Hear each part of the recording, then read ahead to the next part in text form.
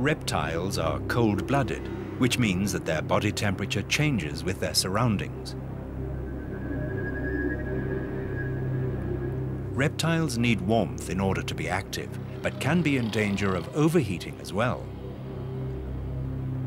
Reptiles adjust their body temperature by moving in and out of shade. Once their body temperature has reached its normal activity range, the reptile darts about in search of food.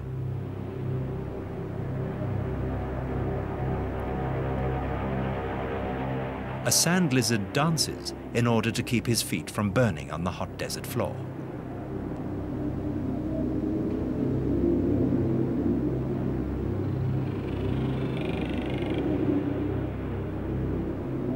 This sand viper has learned to use the hot desert sand to his advantage. Whether taking cover from a sandstorm or an aerial predator, the viper descends into the ground vertically, shuffling and rocking its body.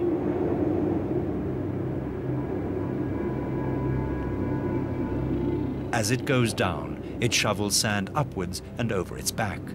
The scales along the snake help to work the grains of sand along its body. And soon only its eyes are visible to a cautious onlooker. The leopard tortoise is another reptile that is well suited to desert conditions. In addition to being able to withstand ground temperatures of up to 60 degrees Celsius, a tortoise can survive for more than a year without access to water.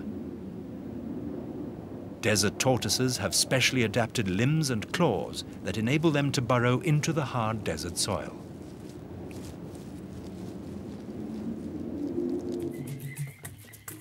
Push-ups? No, this dark lizard is actually thermoregulating by allowing air to cool the underside of its body and thus minimizing heat intake.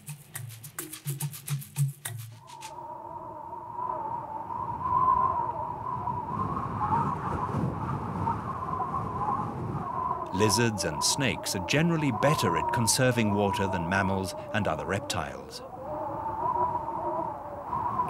But as the midday heat rises, snakes run the risk of overheating and reaching a critical temperature at which they cannot successfully function.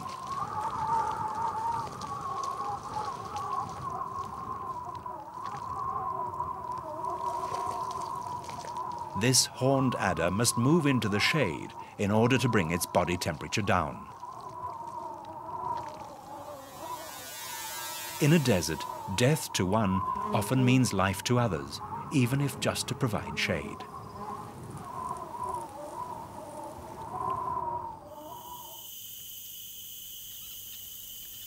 All living creatures are considered prey, and this communal weaver nest is no exception. An egg has fallen from a nest, and another successful desert dweller has spotted it. This egg eater has been patiently waiting for this moment and wastes no time pouncing. He's still young, and this egg presents quite a challenge.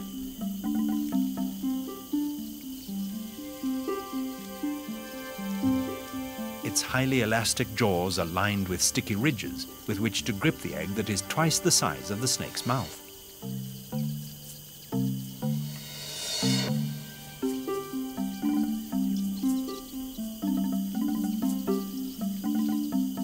The egg eater now uses its tooth-like spines on the inside of its neck to saw the egg open.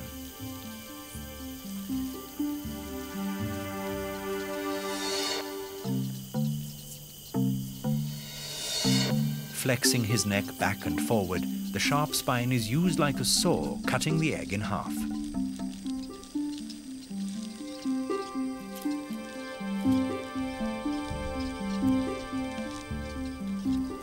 Finally, the shell is punctured, and a valve at the entrance to the stomach accepts yolk and liquid, but rejects the shell.